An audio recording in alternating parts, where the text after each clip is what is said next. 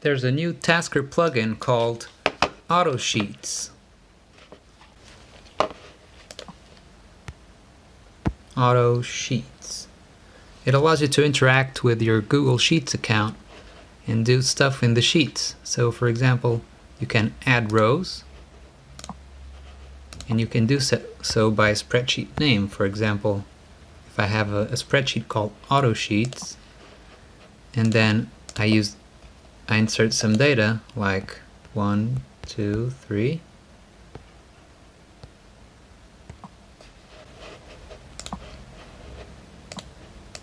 You'll see that the data automatically appears on the sheet.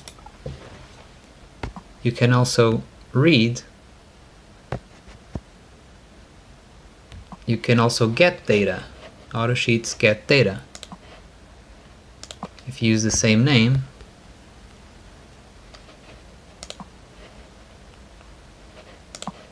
the output will be in this data path. Let's disable this for now and show the data. 1, 2, 3. Now in this get data you have an extra option. For example, if you edit the sheet and do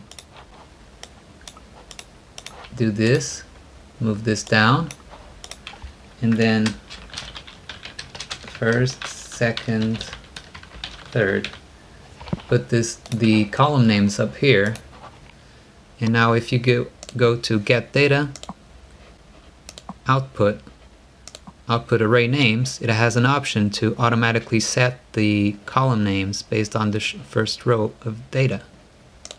So if you do that, it is set to first, second, third. And now when you get the data instead of this, you simply show what's in the first, in the second, and in the third column.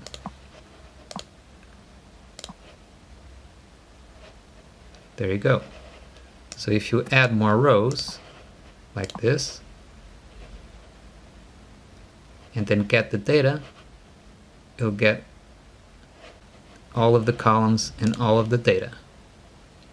This plugin is very early, it's in alpha, but you can test it out now, and as I said, it's a new plugin that interacts with Google Sheets.